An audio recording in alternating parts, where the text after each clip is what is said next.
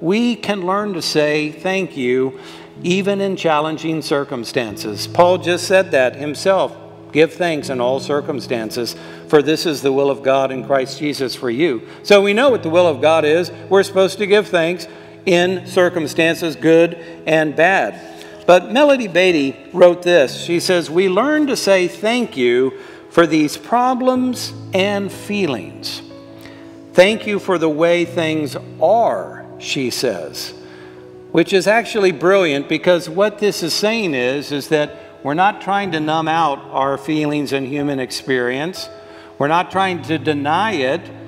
We're actually experiencing it. We may not like it, but we're choosing to say thank you for it.